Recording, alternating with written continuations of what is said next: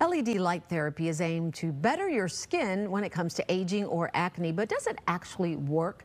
Jenna Sachs takes a look at the science behind the technology.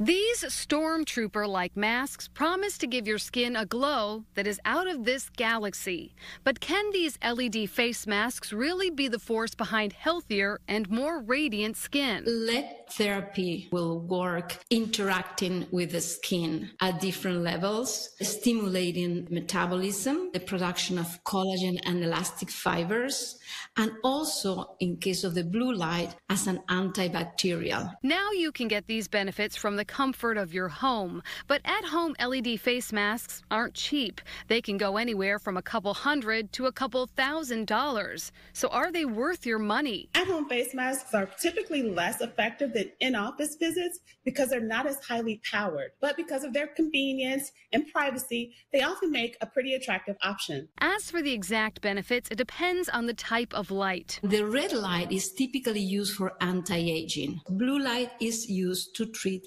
acne. While LED light therapy is safe in the short term, there's less research about its long-term safety.